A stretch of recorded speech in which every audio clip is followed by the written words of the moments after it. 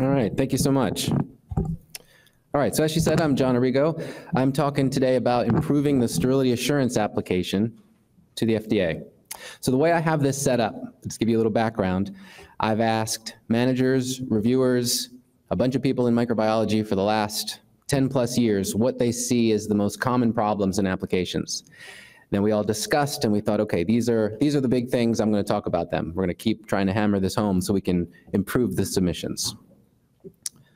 So the first thing, it might seem obvious, but I think this is worth it. Make it easy to read.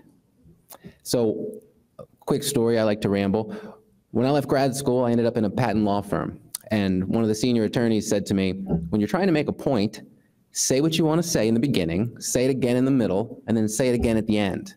Now that doesn't exactly apply here, but it's something I've never forgotten. And if you use a little bit of that tip, you're going to get your point across, because remember, a reviewer is sitting there and they're overwhelmed with all of this information. So make it very clear. So let me talk about this like an autoclave qualification, for example. Look at the sentence I have written here. Autoclave X was qualified by performing 3 empty chamber heat distribution runs, 3 worst case heat penetration biological indicator runs in 2016. The worst case load covers all loads proposed for production. Results are provided on page 18. Sometimes we just see results, and there might be hundreds of pages of results. But look at what that sentence does. It tells you what autoclave you're talking about, what types of runs were performed. It tells the date. Now this slide's a little old, so 2016's not the greatest, but you get the point. It talks about what types of loads, worst case, what it covers, and it tells you where to look for the load, the actual results. You can also provide summaries of the results. Tell us what the minimum and maximum temperatures are, the minimum maximum F0 and the BI results. You can say that the summary is on page 15, the actual results are on page 18. That really can move the reviewer along. And give the simple things. Which machine are you talking about? What autoclave? What is the name? What is the filling line name? Are there multiple names that you use for this line in your facility? What room numbers when you're talking about it? For example, don't assume that we know there's only one filling line in a building. That might be common sense to you because you know, well, this is the building we work in, there's only one filling line here. But we might not see that right away. So by calling it, oh, the filling line has been qualified, we might think which one, because we're used to seeing facilities that have multiple filling lines. Certainly English translations are critical, and all of this is to move the reviewer along for a faster and more efficient review. So as I said, I'm going to jump topics quite a bit here. So now sterilizing filtration. We see quite an increase in the use of pre-sterilized, commercially available filling and filtration trains. That includes pre-packaged, pre-sterilized filters, tubings, tubing, large flexible bags, etc. So this is all great, but just clearly mention the use of this in an application, right? Where is it being sterilized? Are you purchasing it sterilized? If you're purchasing it that way, are you relying on a DMF to provide the sterilizing data? If you're sterilizing it yourself, tell us that. And I'll talk a little bit about DMFs later. But the idea is it just doesn't hurt to tell us too much information about what you're expecting us to quickly understand. We might not pick this up. This is trying to avoid deficiencies, right? So if you're buying the filter sterilized, you might know that it's in an autoclave load, but we didn't know it's in the autoclave load, so we're trying to find a DMF. Because you've sterilized it as well and you've put it in the autoclave load. If you put it in there and we've already looked at the autoclave load, then the problem's solved. We might not know if your worst case load covers everything. So tell us exactly what you're trying to do and what you're trying to accomplish. We also see reuse of sterilizing grade filters during production campaigns. We recommend you avoid doing this, but we understand that you can. So when it's possible, when you're trying to do this, just tell us the maximum number of times you're trying to reuse it or re-sterilize it, because that way we're going to need to see the data to support that. We don't want to review some data and then find out down the road that, oh wait, they're planning on reusing this 5 times? That means that we have to go take a look at this data again, and like for the bacterial retention studies, did it cover 5 uses? That's the kind of questions we're going to be asking. So we want to see that the data utilizes a worst case scenario for the amount of times you're reusing it. All right, so drug master files. I think we all probably know what this is, but they allow confidential information to be referenced from another party. However, when it's not appropriately referenced, DMFs tend to cause a lot of confusion, and they can decrease review and application approval efficiency. So I've used this picture down here for quite a while. But this was back in the day when there were large volumes that the reviewers had to literally walk across the street to a document room, check out 5 or 6 or 10 volumes, put it in a cart, and push it through a parking lot back to your office. Now everything's electronic, but I'm still scarred from those days. So that's why I want this thing here, so we never forget that. But the recommendation here is clearly tell us where the information is. These DMFs can be enormous. These companies are huge, and they have an enormous amount of data in them covering many types of products. If you're using it for a rubber stopper, they might have tons of rubber stoppers, different sizes, different chemistry of the stopper. And just saying, hey, go look at DMF 1, 2, 3, 4 can be an hour or more to try to find what we're talking about, or what you want us to go see. So if you're relying on a DMF, please ask the company where the exact data is for what you have purchased and what you want us to review. Because we have to issue deficiencies if we don't know where it is. We can't just dig through a DMF forever, because it just takes forever. And again, that's the theme here. We're trying to increase the reviewer's efficiency, which essentially speeds the approval process. All right, so most of this I'm going to talk about sterile situations. But in this scenario, we've come up with this situation where the type of product is a non-sterile powder. And the non-sterile powder has package insert instructions to reconstitute in an aqueous solution, and then there's a hold time associated with it. So the two situations I'm going to talk about is a multi-dose scenario and a single-dose scenario. And the single-dose scenario has an excessive hold time.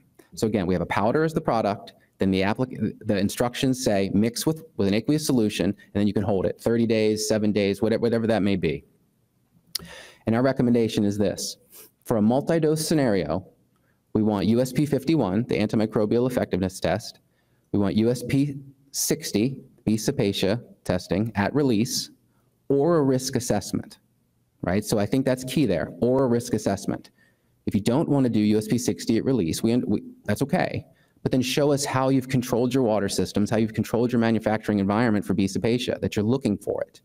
Prove to us, explain to us that you've done an assessment of this, that your facility is free of this organism, and then you won't have to show it at release for every batch. We also want an assessment of preservative content at the end of the storage time, because some of these products can be held for 45 days. So show us that the preservative is still there at 45 days. So now the single dose scenario. This is when the package insert has excessive times for a single dose product, and it usually does not have a preserving agent in it. We're looking for a microbiological challenge study over the proposed storage time. So this is when you can put your microbiology hat on and design a study. What organisms do you want to use? You're spiking it with an appropriate amount, and you're carrying it over the storage time, and you're going to show us that no excessive growth has occurred. In addition to that, we also want USP 60 for the B. cepacia at release, or you can do a risk assessment. That's the key here, because these are aqueous solutions, or they're being resuspended in aqueous solutions. We want to make sure that your manufacturing facility has controlled for B. cepacia. And we think this is providing an improved risk assessment for these types of products. All right, bulk bioburden sampling. So this is when you're sampling the bulk solution to see how clean your scenario is, right? So sometimes we see situations where there's a 0.45 micron pre-filter, there might even be a 0.2 micron pre-filter, and then there's a sterilizing filter. Sometimes we see the sampling of the bulk solution taking place in between these filter setups. And that's really not acceptable, because these filters they work well. So if you sample in between a 0.45 or a 0.2 micron filter, it's going to show no organisms. What we want is for you to understand that and do the testing prior to any filtration. So sampling after a filtration doesn't tell you how well controlled your solution is. It can give you a false impression. And certainly microbial metabolites can pass through the filters, right? Endotoxins can come right through it. And as it says, it's going to give you a false impression. You're going to think that you're controlling the solution, but it's just because you've sampled after a filter. So we'll issue deficiencies sort of asking, where are you sampling this? And if you're sampling it in between a filter, to change the sampling to prior to filtration. All right, biological indicators. So these are going to be used for autoclave qualifications, right? These are the spore-forming organisms that you're trying to see. Does your high heat really kill these? And what this is focused on is the incubation time. And the idea is 7 days or an incorrect 24-hour incubation. So sometimes we see 24 hours, 36 hours, but what we're looking for is 7 days. This comes from USP 55, which suggests 7 days after inoculation. The ISO document, commonly recognized to be 7 days. So I'm providing this here just to show that 7 days isn't something that we're just making up. This is the established 7 days. But what happened here, and no one's at fault. CDRH is not at fault for doing this. This is just, this guidance has come about and people have misinterpreted it. So CDRH issued a guidance for healthcare facilities, right? So it's for sterilization systems in healthcare facilities, hospitals, dentist office, things like that.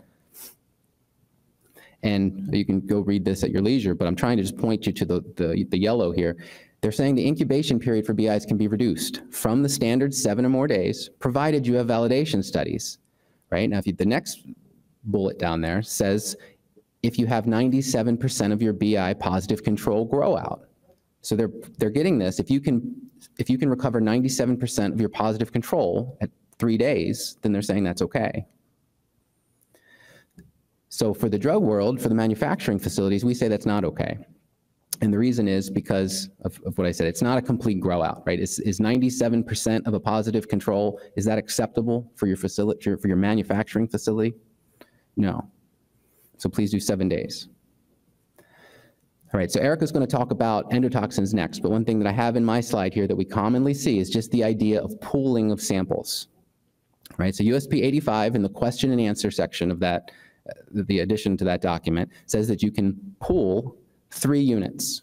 So rather than do 1 test, you can mix 3 units and then, rather than do 3 tests, you can mix 3 units and test once. But what happens here, if you think about what you've just done, you've made a 3-fold dilution. So while you're doing your endotoxins math and you're calculating the maximum valid dilution, you need to adjust that.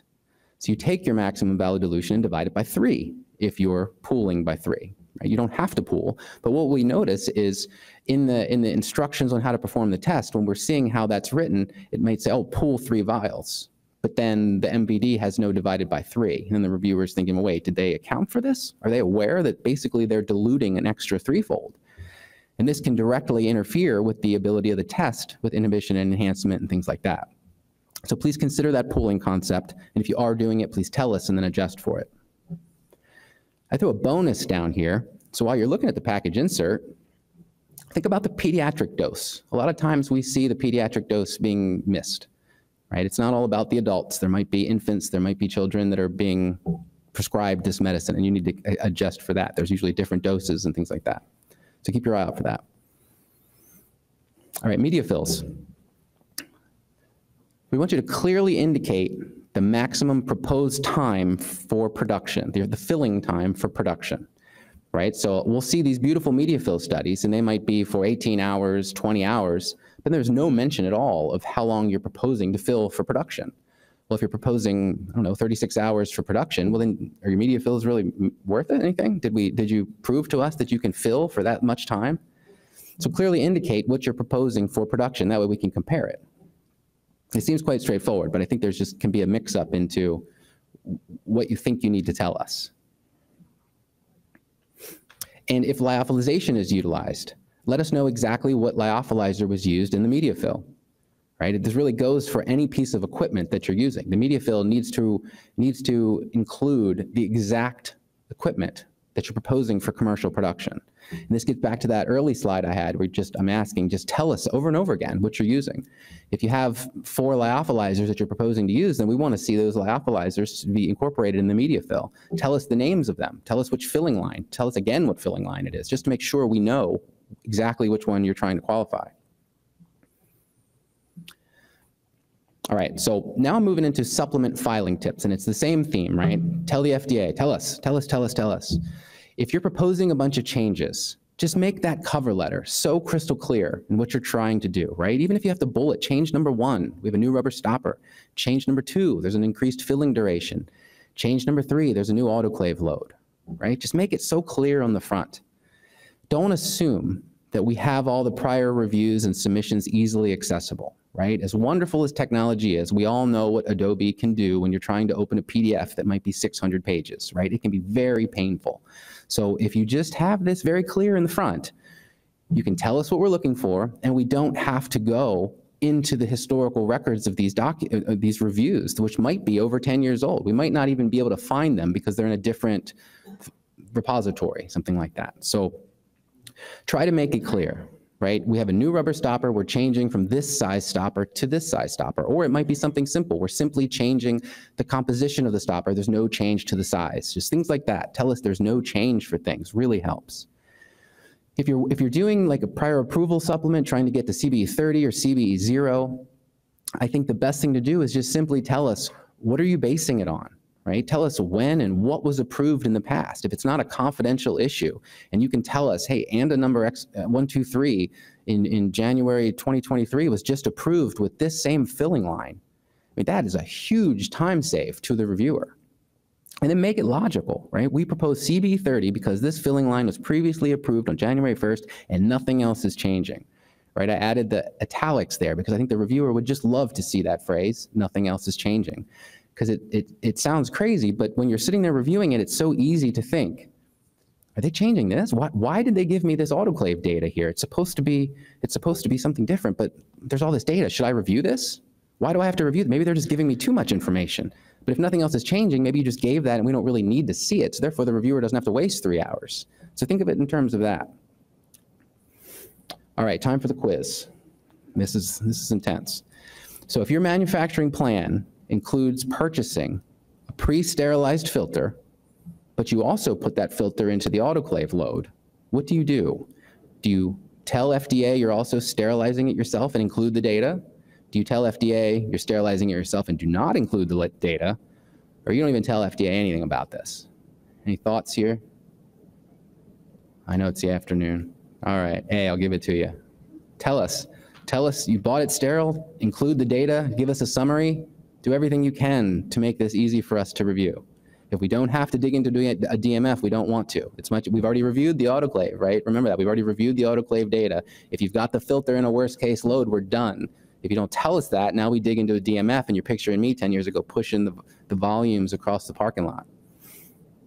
All right, question 2. You're sampling the bioburden of the bulk solution and you're sampling it in between 2 filters. Is this okay? No. No, there we go. Yeah, she's good over there. No. All right, so the next couple slides, I have just a bunch of references. You're welcome to look through those. There's my contact information. And up next,